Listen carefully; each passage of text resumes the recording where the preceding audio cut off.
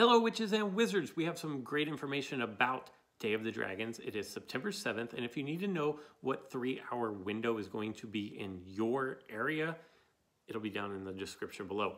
But I have additional information from Warner Brothers. The dragons will be available in the region as follows. In New Zealand and Australia, you're going to have the Chinese Fireball and the Antipodine Opali. In Asia and the Middle East and India, you're going to have the Antipodine Opali and the Chinese Fireball. In the Americans and Greenland, the second or the alternate dragon is going to be the Chinese Fireball, and your main regional is going to be the Peruvian Vipertooth. And in Europe and Africa, the Chinese Fireball and the common Welsh Green are going to be the two dragons that are spawning during this event. Additionally, there is going to be a free store bundle in Diagon Alley. The bundle is going to include 10 scrolls, 5 spell books, thank you very much, and 25 spell energy. Finally, I was wondering how they were going to do this, but the Foundables in the moving staircases too, you know, the pictures of the house founders, will start to appear on the map. Now, I can't remember off the top of my head, and when I get into today's video, I'll be sure and look at that. What the middle picture is, it's like the boar's head or something like that. That is found in Wizarding Challenges currently, and you have to use a 9 3/4 runestone in order to get the potential of grabbing that. But there was no mention on if that one was going to be spawning in the wild as well or not. So there you have it. That is the most up-to-date and current information I have about Day of the Dragons. My personal thought is there's going to be some kind of a quest associated with this, but I have absolutely no information to back that up. It's pure speculation, so I could be completely wrong.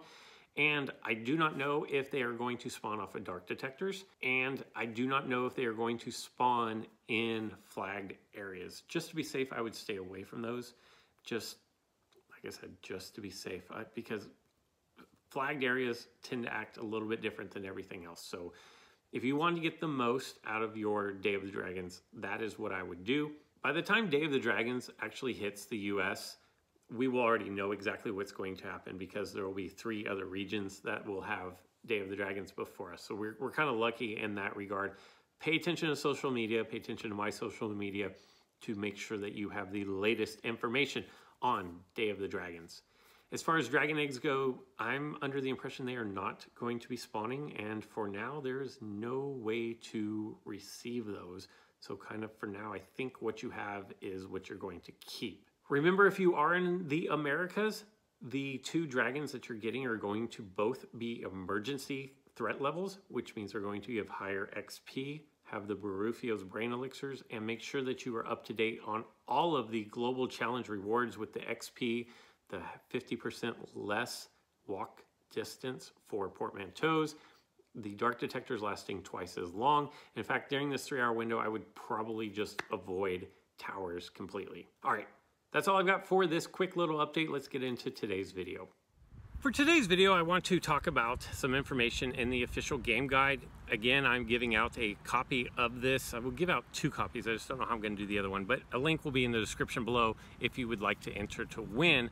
Now, there's not a ton of new information in here, but there's some good information to actually look at and see firsthand. I know there are a lot of things that I just kind of know and take for granted, but I've never really thought about, and this book kind of helps decipher some of that and break it down into layman's terms. And since I am a professor and I get a lot of questions about skill trees, a lot of people have started racking up a lot of green books, a lot of red books, a lot of scrolls. Let's kind of talk about the professor as far as a chosen profession. Professors are highly adept spellcasters who use their deep magical knowledge to debilitate enemies while also supporting their teammates. Professors are most effective when faced with foes that fall into Curiosities category, as professors deal extra damage to Curiosities based on their expertise in proficiency power. Like Magizoologists, professors often do their best work from the sideline during Wizarding Challenges, which is interesting. I've never actually thought about that. I thought professors were better being in the mix, fighting and battling, but this says they do their best work from the sideline, and it really makes sense because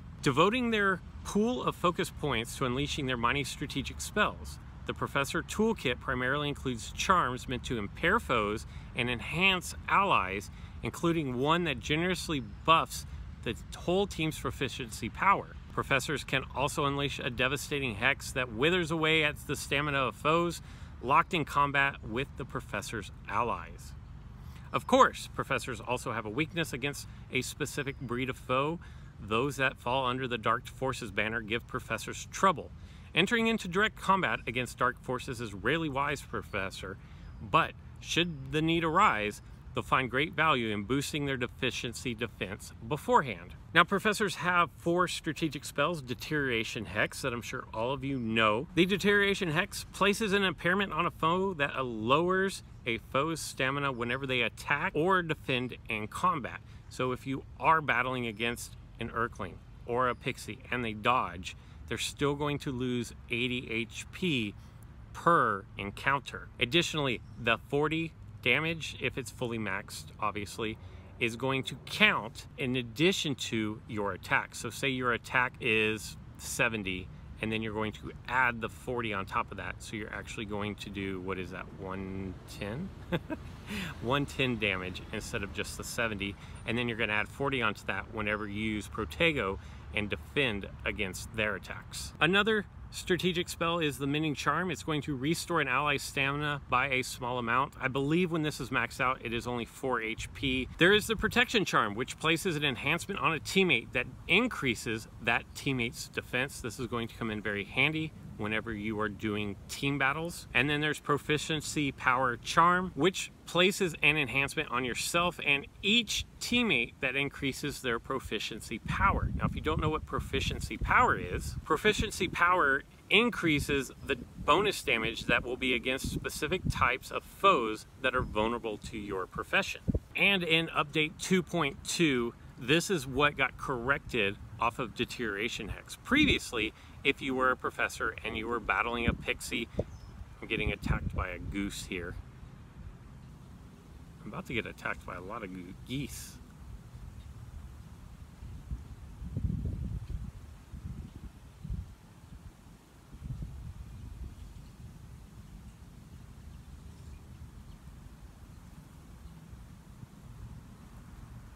Like, I kind of want to show you this. I'm getting swarmed here.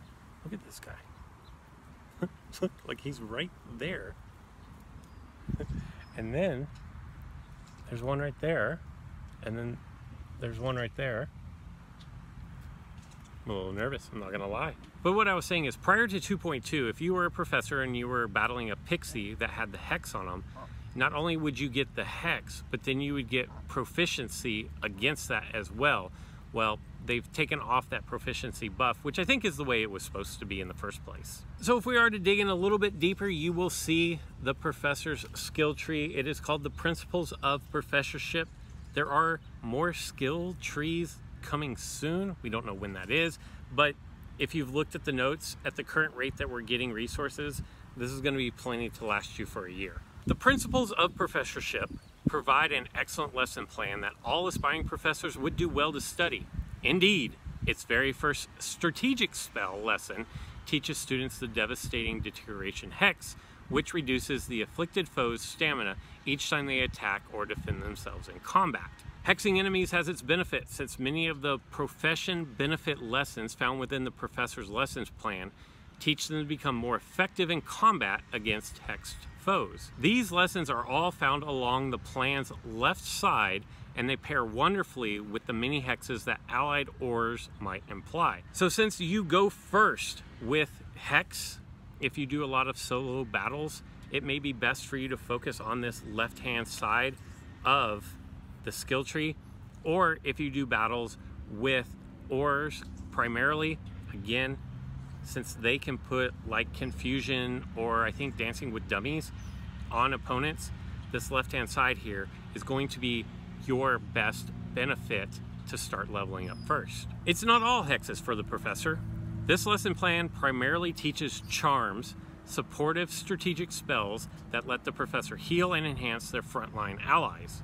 Remember before, they said that professors are best off to the sideline, which I found kind of interesting. The Magizoologist holds the top prize as the team healer and reviver, yet the professor has an important role to play as well, enhancing all their allies' defenses to keep them from needing much healing. Remember, that is going to be the Protection Charm. Speaking of enhancing allies, the profession benefit lesson found on the right side of the professor's plan grant extra benefits to the professor whenever they're buffed.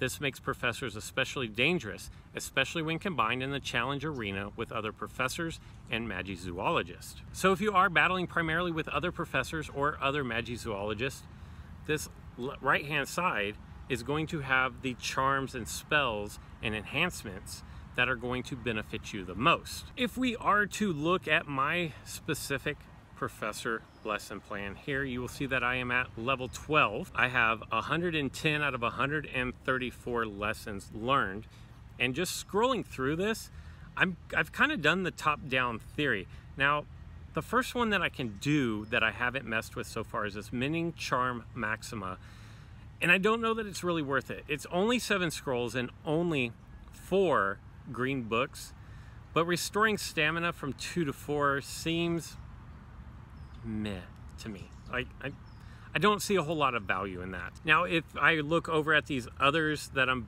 roadblocked at, 15 green books I don't have. This one over here on this side, the Sparring Specifics, 6 scrolls and 15 green books. But defense versus foes with 2 or greater impairments goes from 0% to 9%. So that might actually be worth it. But as you can see, I kind of just blew straight down my skill tree here, but I have since kind of gone back with a lot of the books that I got at FanFest, because remember I got 30 additional. I went ahead and did this restricted section, which is going to give me plus 6% defense versus foes with 1 or greater impairment. If we are to look at my expertise section, you will see for power versus foes with 1 or greater impairment, I get plus 5. For defense versus foes with 1 or greater impairment, I get plus 6%. And for defense, when you have 1 or greater enhancements, it's plus 6%. My deterioration hex is at 8 of 8. My mending charm is 1 out of 2. My protection charm is 8 out of 8. And my proficiency power charm is at 4 out of 8. My initial focus starts at 4 and it's maxed out at 15 total. And my player stats for stamina, I have 23 out of 25, giving me a total of 359 HP.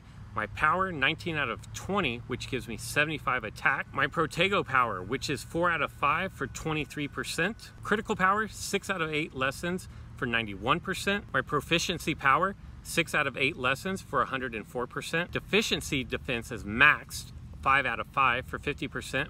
My defense is maxed, 4 out of 4 for 44%. My defense breach is 2 out of 3 for 8%. And my accuracy is only 2 out of 5 for 7%.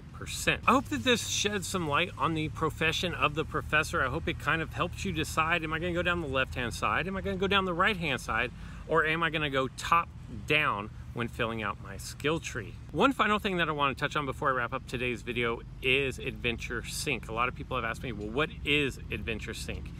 Basically, Adventure Sync is what is going to allow you to accumulate distance on your port keys without the game being open. That's all I've got for this one. I hope it helps you guys out when deciding what to do with your skill trees. Let me know in the comments below anything that I missed. Remember, you can enter to win the free guidebook that I will be giving away this weekend. So, Day of the Dragons, September 7th. If you are in North America, you will have pretty much all the information you need as long as you pay attention to social media leading up to the event, which starts at 11 a.m. Pacific time. That's all I've got for this one.